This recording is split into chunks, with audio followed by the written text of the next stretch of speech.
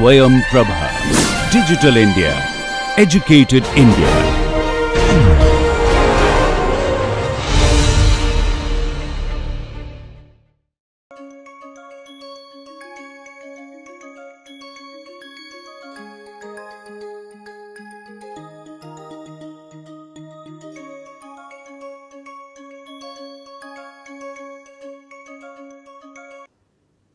In today's lecture, Ms. Nikita Gehoy, a final year PhD student in my proteomics laboratory at IIT Bombay, will talk to you about one of the applications of protein microarrays in cancer research. As you are aware that we can have different type of protein microarray platforms. Of course, if you need the purified proteins, that is much more laborious and big task. You can also have the genes printed on the chip, you can have the cDNA clones, you can have the tissue or the cell lysates printed, or you can have antibodies. You can have many ways of making arrays. However, if you have the purified protein based protein microarray, that can have lot more impact because it can have tremendous value for many applications. So, for this project we collaborated with a collaborator from Johns Hopkins, Dr. Heng Yu and his lab, and they have made a human proteome arrays, HuProt arrays, where all the possible proteins of humans so far, around 19,000 human proteins have been printed on the chip. And these proteins are printed in duplicate, and along with these proteins there are many spots which are control features. So, by using this kind of array platform, Nikita has tried to use for various type of brain tumor patients who are suffering from gliomas and meningiomas, how to screen these patients' serum sample on HuProt chip and try to identify the potential autoantibodies and biomarkers obtained from this experiment. So, in this lecture she is going to talk to you and provide you an overview of how an experiment using HuProt arrays can be performed, and also various details about performing such experiment, your experimental requirement, the protocol details, and finally about data analysis. So, the basic workflow of different type of protein microarrays are very similar as we have been discussing in different lectures. However, there are several small differences which you will notice when you are using an APA based platform versus you are using a purified protein platform, or you are going to use the reverse phase protein arrays based platform. Still, the number of proteins on these HuProt chips are much larger than the various other arrays platform which we talked, including the parasite protein based arrays for malaria research which we have discussed. Each slide which we are using here for the from the HuProt chips, those are used only for one patient sample. So, it means if you have an array on which there are thousands of protein printed, almost 40,000 spots are there, so then only one patient sample can be probed on the whole arrays. Whereas, if you have a smaller number of genes printed on the chip, then you can have multiple wells and you can use many sample screening on the same platform. So, these are the small details which I am sure as we go along in the lectures, you will understand that how to do different type of experiment, also multiplexing capabilities. These things only will be clearer when we reach towards the end of the course, when we can discuss about comparison of different platforms. So, in this case, when we are talking about the clinical sample usage on the entire chip, the sample handling becomes very critical, even the entire assay reproducibility become very crucial. So, these things are going to be discussed in much more detail. So, Nikita is going to demonstrate the entire experiment in the context of autoantibody signatures of brain tumors.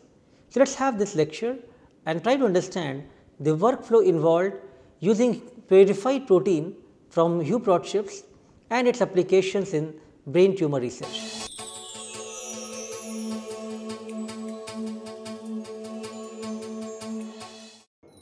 Hello all, today we will be talking about one of the applications of protein microarray in cancer research, which is to detect the presence of autoantibody in cancer patients. I am Nikita Gehoy and I am currently a senior PhD student working on detection of autoantibodies in cancer patients. So, let's start with basics of protein microarrays. So, if you can see in the slide, these are this is just a basic image of protein microarray slides, and these spots you see are actually the proteins that are printed on the slide. Majorly, protein microarray contains an array of a lot of proteins which are immobilized on a glass surface. And then what are autoantibodies? Cancers are a cause of lot of mutations, because of which aberrant molecules are produced. Either they are produced in a higher level, or because of altered protein structures, or because the cell death mechanism, cells release a lot of differentially produced molecules which acts as antigens, and then body produces antibody against it. So this can be produced because of a large number of reasons, like neoepitopes, like the proteins are modified because of different splice variants and which body does not recognize as cell, and then antibodies are produced against it. Then sometimes there are proteins which should be present at certain concentration, but then they are produced at a larger concentration, and then body reacts against it and produces antibody against it. Post-translationally modified proteins, or sometimes it's the expression of proteins are supposed to be present in the in some different organ, but then they are expressed at other location of the body, which leads to production of antibody.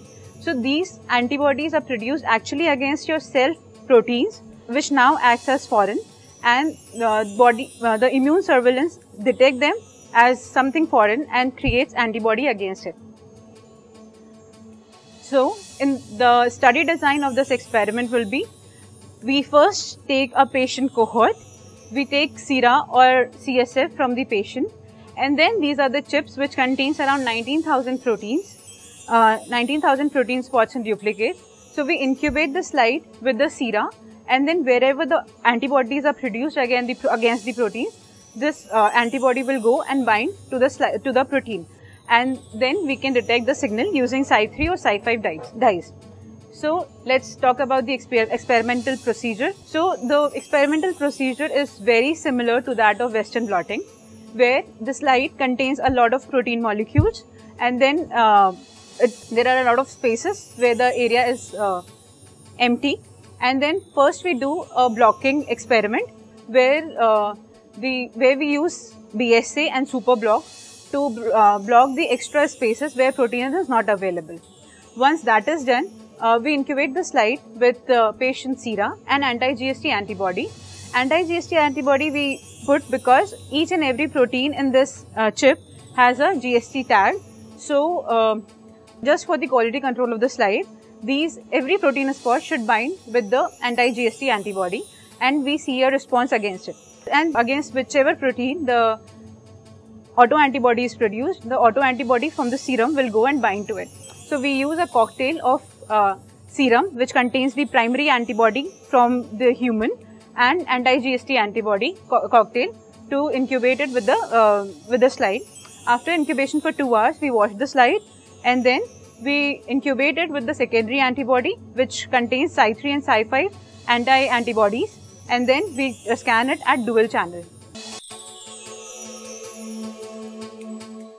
Now let's move on to the hands-on experiment of how autoantibodies are detected using protein microarray. So this is how the slide looks like, and this is just a normal glass slide which contains 19,000 protein spots. This is the area where the spots are printed in duplicates. This is the area where the barcode is present, and you cannot touch the slide where the spots are present. You have to majorly touch the slide here only. This is one of the precautions, otherwise fingerprints can result in erroneous results. So this is one of the slides which I am taking, and I am putting it in this box.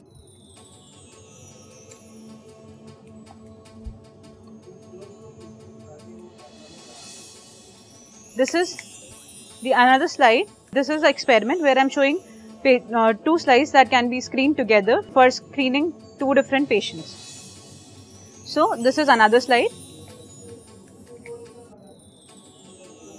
The first step is blocking of the slide. So for that we use BSA and superblock solution, and then this is the slide in the box. We will just pour the BSA and superblock solution onto the slide. Make sure that you put it on the barcode region, and then the slide is kept for incubation for 2 hours, so that all the extra spaces except for proteins are blocked properly. So this is done using a rocker, and we start it, and the rocker keeps on moving for 2 hours. The blocking is done. Speed is kept as such. The slide is covered properly with the blocking solution. So once this blocking step is completed, we take this blocking buffer out. We decant it, carefully decant the buffer in the discard. So make sure that the slide doesn't fall, and remove the blocking buffer properly. Once that is done, take the slide carefully without touching the protein spots. So for that, you can just touch the slide at the barcode region, and then we place the slide carefully into the cassette. So this is the cassette where we place the slide for washing. We will do the same for the another patient. So this is how the cassette looks like, and we keep the slide, keep the protein area facing each other. Now we take the cassette and place it into the buffer for washing. This buffer is 1x TBST, and the pH is set at 7.4 so that the protein structure remains intact. Now we just start. So here you see there is a magnetic bead which is used for the circulation of the buffer. So we start the magnetic bead, and the circulation of the buffer makes sure that the slides are washed properly, so that the extra blocking buffer which is present over the protein spots can get removed properly. This washing step is performed thrice for 10 minutes each. So once the first step of the washing is complete, for the 10 minutes, what we do is we flip the slide, we stop this magnetic bead, and then we flip the slide so that the washing is uniform from both the ends. Make sure that you touch the slide at the corners or at the barcode region, and then we flip the slide and place it again into the washing buffer. Same is repeated for the another slide. Touch the slide at the corners and place it back into the buffer. And now we start the washing again. So this is done thrice so that all the extra blocking reagent is removed, and the proteins are now available for the primary antibody incubation. So once again, make sure that you close the beak before taking the cassette out, and then now we remove this cassette. And just to remove the extra buffer, what we do is we rinse it with water. So this cassette contains milky water. We take out the slide, and then we rinse it in the water to remove the extra solution. The slide is then spun down to dry and to remove all the extra buffer. So we remove the water by placing the cassette on the tissue, and then we spin it at 900 RPM for 2 minutes. Once the slide is dried, we place the slide back into the boxes.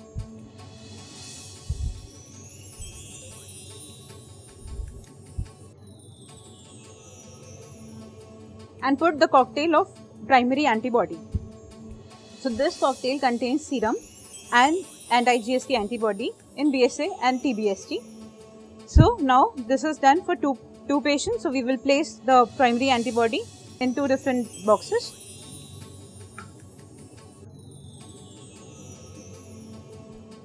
So for patient 2, we will place it onto the sample, onto the slide.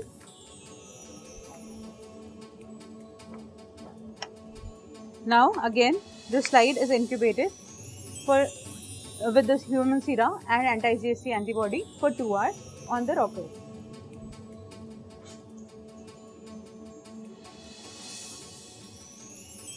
Once the incubation is performed for 2 hours, we decant the serum sample. Make sure that the slide is kept properly and we do not disturb it. Now we take the slide out.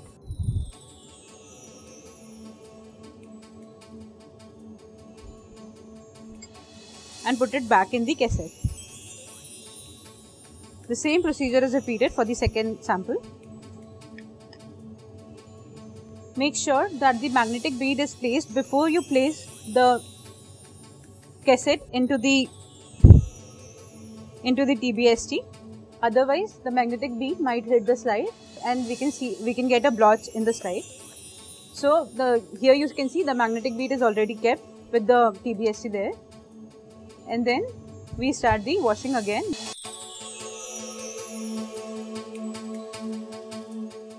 So once this washing is complete, 3 times 10 minutes, we will again remove the cassette.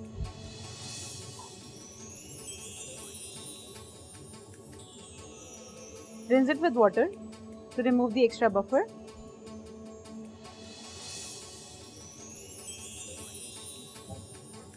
And spin it for 2 minutes at 900 RPMs. The slide, once dried, is then again placed in the box for the secondary antibody incubation.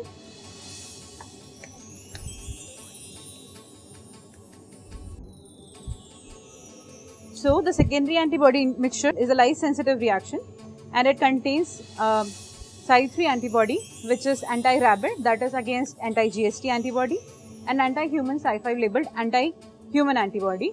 So here we will put the solution onto the strip.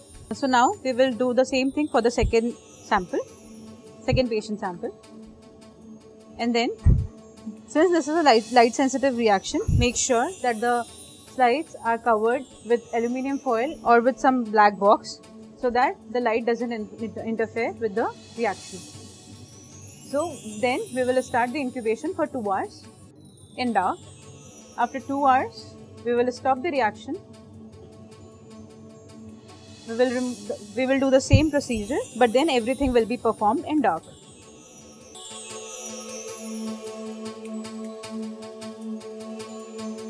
Once the slide is dried, we go ahead for the scanning of the slides. So for scanning, make sure that the scanner is on for at least 20 minutes so that the lasers are stabilized. Now, so this is one of the process slides which I am going to place inside the scanner. So in this scanner, we keep the slides in the inverted position, that is, the surface that contains all the proteins should be facing downwards. So this is the area where the slide is kept. This is the slide holding area. Place the slide opposite so that the protein spots are facing the lasers. Now we will start the software. We will start the scanning. So this is GenePix Pro software which comes along the scanner.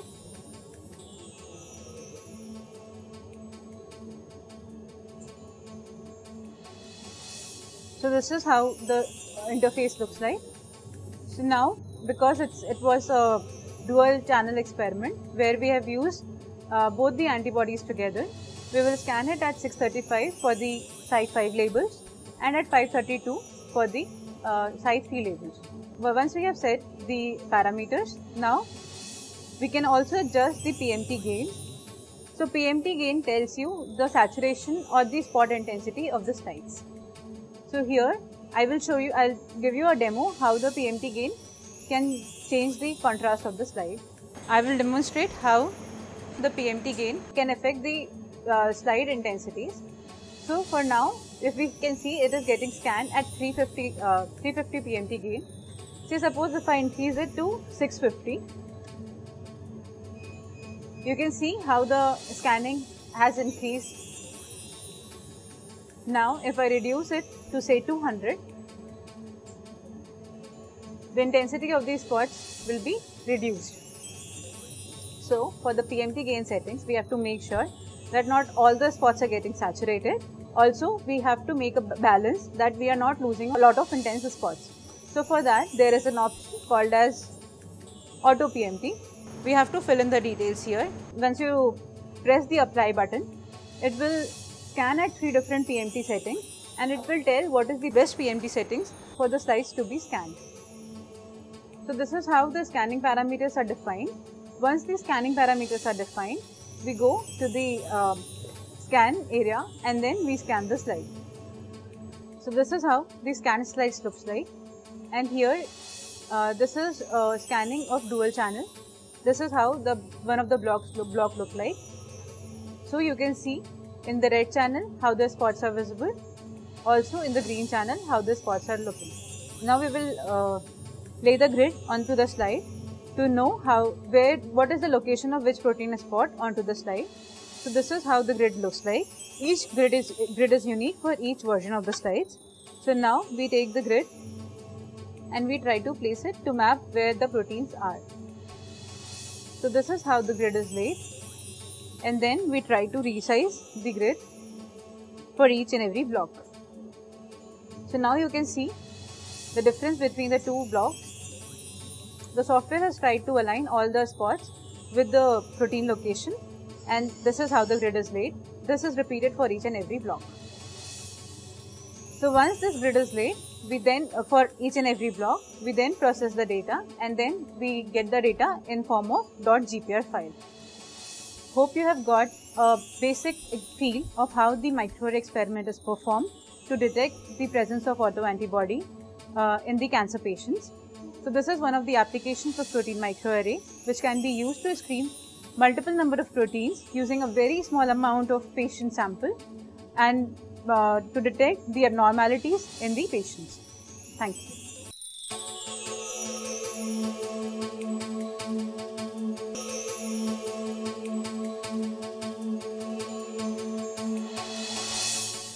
Okay, so I hope you got a good understanding of how different type of microarray platforms can be used for different applications, although the underlying principle remains the same.